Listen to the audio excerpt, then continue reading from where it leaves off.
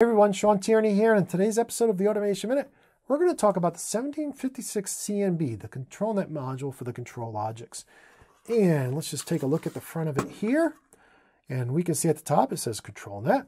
We have an A, because this is a CNB, not a CNBR, so it only has an A, not an A and a B. We have an OK light. We have that diagnostic display, which tells us all kinds of stuff, like if there's a duplicate node on the address or if it's disconnected, etc.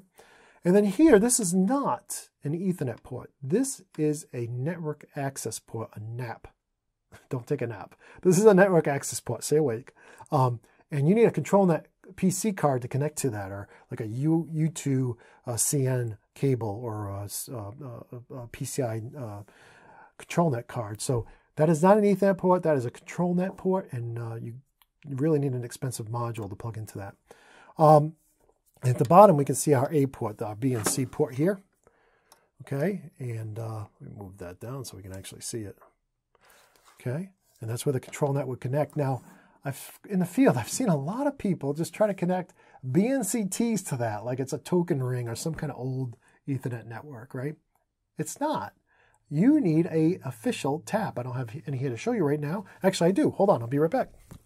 All right, I'm right back.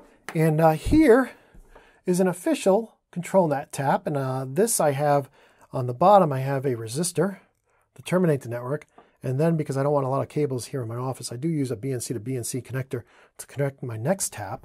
And then this is the side that goes into the CNB module, and you need this if you expect your system to work correctly. Now, I know these probably cost $50–60, right? But if you're doing a ControlLogix system, it's probably costing you hundreds of thousands of dollars for that system, right? And you're probably making hundreds of thousands of dollars worth of product every hour, right?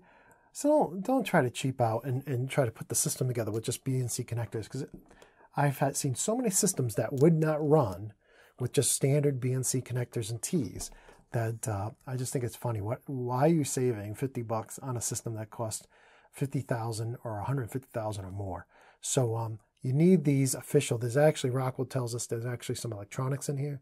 You need these official T's to get the system to work. So if you don't want to use these T's, just don't use ControlNet. And but if you're going to use ControlNet, you need these. And the other thing to keep in mind too is a lot of, we use RG6 for ControlNet and quad shielded.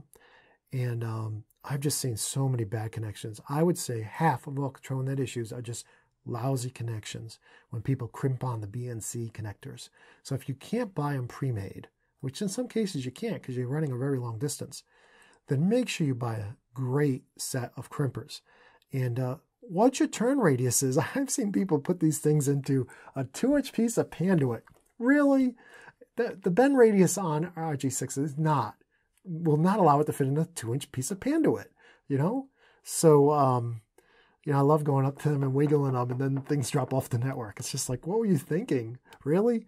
But in any case, funny stories. I love telling them. That's the T's you'll need. And they come in all different, they come in straights, they come in right angles, they come in all different versions. But I wanted to show you that. And, besides that, we have the label. And on the label, you can see the part number, 1756 CNB. You can see it's a Series D. You can see it came from the factory with version 5.22 firmware. You can see when it was manufactured. You can see the barcode number here that we use for like warranty replacements. This is well out of warranty. You can see some other different information on there as well. But on the back, you'll also see the network address. Because a lot of times when you put this in the field, or if you're assembling machines at an OEM, you just want somebody to be able to dial in an address and not have to worry about getting a laptop out to set an address. So they have that there, and those are represented by these two switches here. Okay, so you dial in your network address and you're good to go.